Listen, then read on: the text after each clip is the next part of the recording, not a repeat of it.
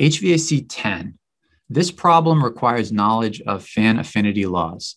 The reference handbook seems to be littered with errors.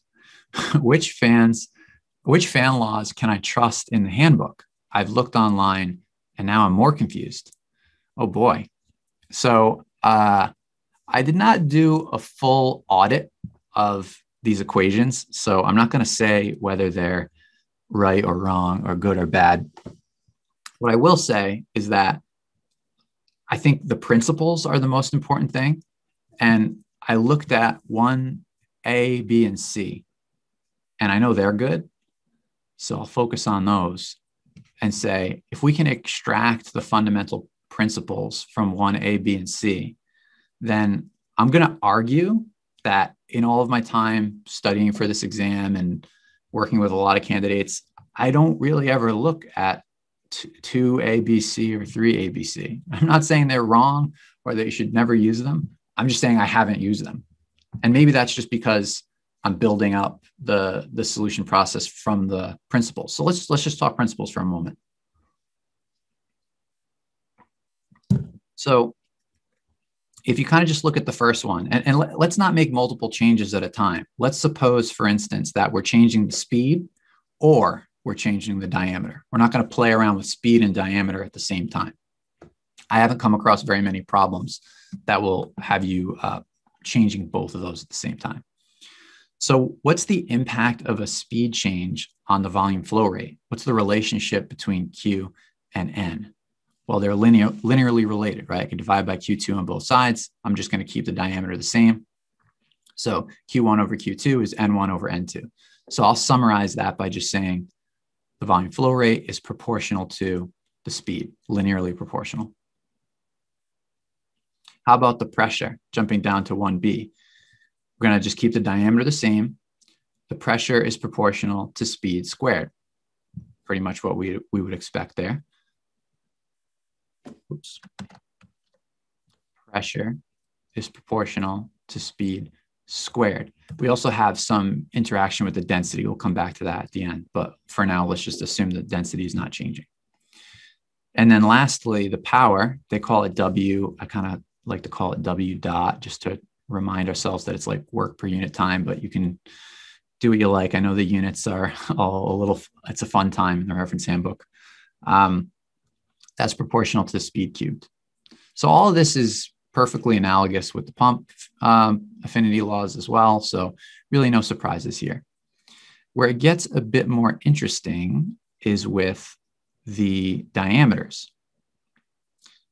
When you start changing the diameter of a fan, things get interesting.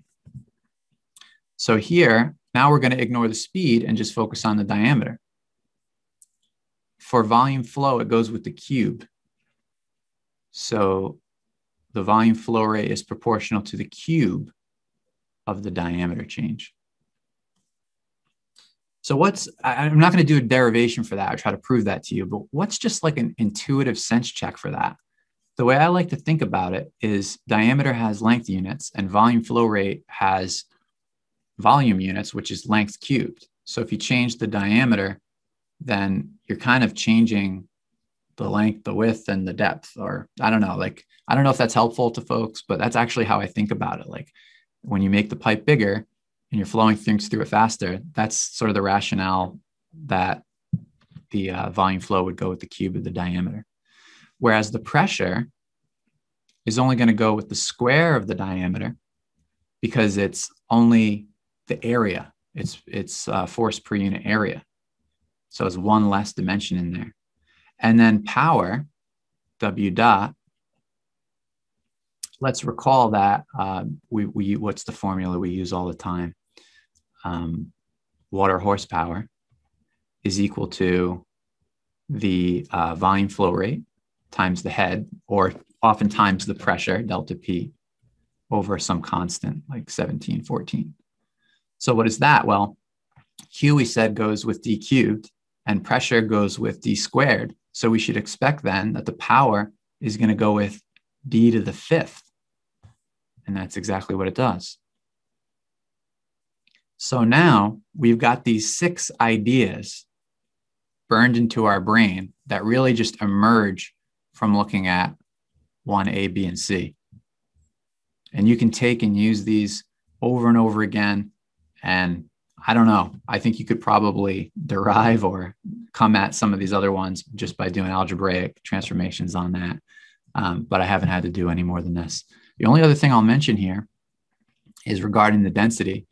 When you're dealing with the volume, notice the density is omitted because the volume is the volume. So it doesn't matter how much mass per unit volume when it comes to this relationship.